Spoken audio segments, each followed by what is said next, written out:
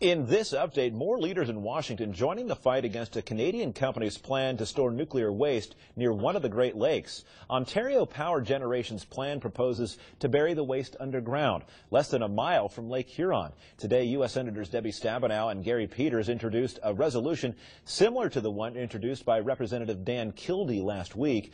Both call for the company to find a better location.